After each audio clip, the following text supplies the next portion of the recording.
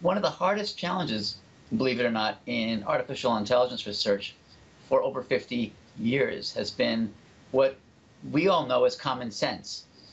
The kinds of things that we all know about life.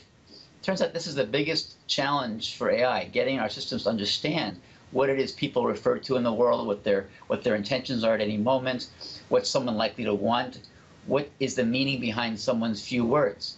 This kind of knowledge is not easy to encode in our systems. However, we're on a nice path to making our systems brighter, and we see some examples of that in the research labs. The other area is social skills. It turns out that there's a lot, conversation is more or less like a very, very complex tango, dance between two people in the cognitive space versus the musculoskeletal space for a dance. But it's still a dance. Fluid conversation, especially with like even more than one person, involves not just a simple turn taking like you might see in today's assistants or on the cell phones, for example, but it's actually a very complicated, fluid operation where people are breaking in and so on, and starting over again and reflecting and listening, all at the same time sometimes. Computer servers that we have at the moment, are they powerful enough to do it? Are we just waiting for the right algorithms, or do we still need more computer power to be able to do this? Wow, that's a very interesting question. Certainly computing power and the incredible increases in computation we have had over the last decade, and the increases we're seeing, I think, has been enabling. But I never like to say that we won't solve many bottlenecks to our intellect, coming up with new methods, new representations, new data structures, as we call them, new procedures, new algorithms. So it's both. Having the sheer computation is very, very important. Certainly speeding up analysis is important. In our dialogue systems here, like the one by my door that I speak to every morning on the way in, that works with people coming down the hallway here, we call the assistant.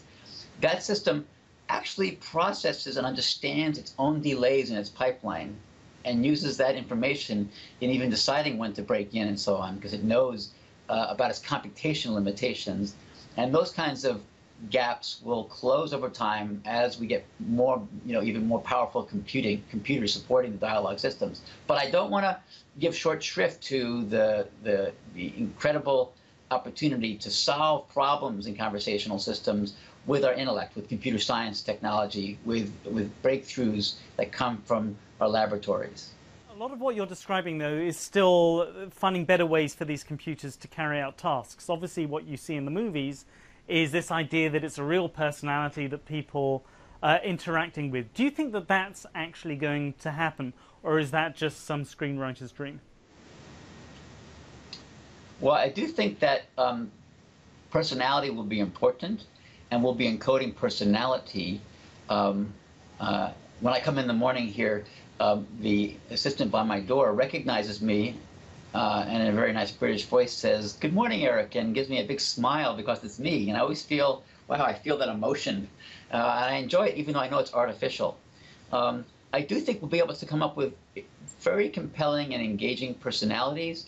However, unlike the kinds of things we see in the movies, there probably for many years to come won't be anybody home in the way people would expect or would desire to have some sort of a sentience, a consciousness, somebody really there that I can talk to, sort of like a person, as opposed to an artificial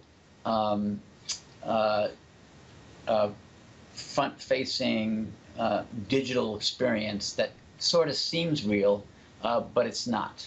Doesn't mean it can't be compelling. I have to ask you, there's a lot of speculation about Microsoft launching its own AI. Some people are saying it's going to be Cortana from the Halo video games. Can you tell me anything about what your plans, or when we might actually see something that the public can use from your company? Well, I'll just say that personal assistants, mobile and across devices, are very, very important direction for Microsoft and for Microsoft Research.